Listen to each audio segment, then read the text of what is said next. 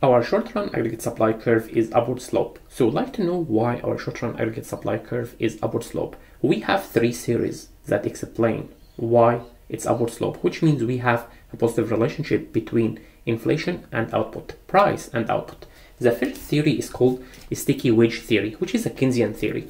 So we know that if prices go up, therefore our prices will be bigger than our expected prices. Consequently, our real wage is equal to nominal wage over price. So price will go up. So we'll accept that workers will claim higher nominal wage, but in the short run, we have a contract. Therefore, nominal wage is constant. Therefore, real wage would result in lower real wage, which means real wage will drop. Therefore, for you as a producer, you will hire people at a lower wage. Consequently, what will happen is your revenue will be greater than expense. Therefore, you have a motive to increase your output because you have lower cost of production.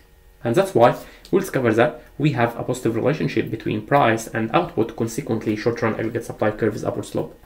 The second theory is called sticky price theory, and this is a new Keynesian theory. So, if the prices will increase, so let's assume that we have a restaurant and we print menu. It's not logical that we print a menu every day or every week. So we print a menu and we update it like every year or so.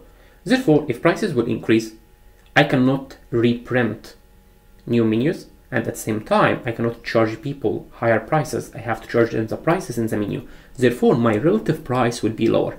If my relative price will be lower, it means that more customers will come to my restaurant, so the demand will be higher. So to meet this extra demand, I need to increase my output.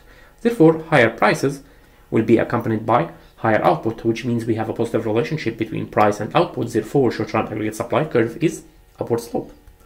The third theory is called misperception theory, which is a new classical theory, and this is based on the money illusion. Let's assume that if the prices will increase, therefore, our prices will be bigger than expected prices. So here we will assume mistakenly, and that's why we call it misperception, that because we have a higher prices, therefore we should produce more to make higher profit. So we're going to increase our output. Therefore we have a positive relationship. Therefore short-run aggregate supply curve is upward slope. But what we didn't take into account that all our peers will increase the price as well. Therefore our relative price will be constant. And that's why we shouldn't fall in this misperception theory.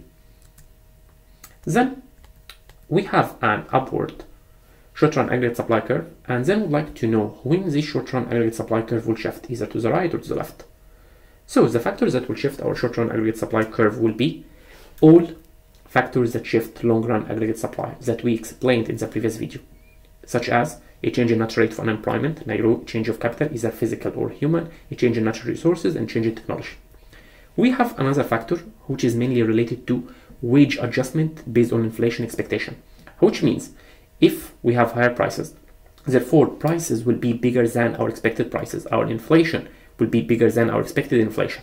This is our real wage. Therefore, we know that prices will be higher than our expected prices.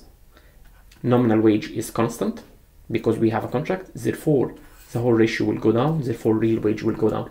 So because real wage will go down, so short-run aggregate supply curve will shift to the left, to the right. Therefore, I know that short-run aggregate supply curve will shift to the right.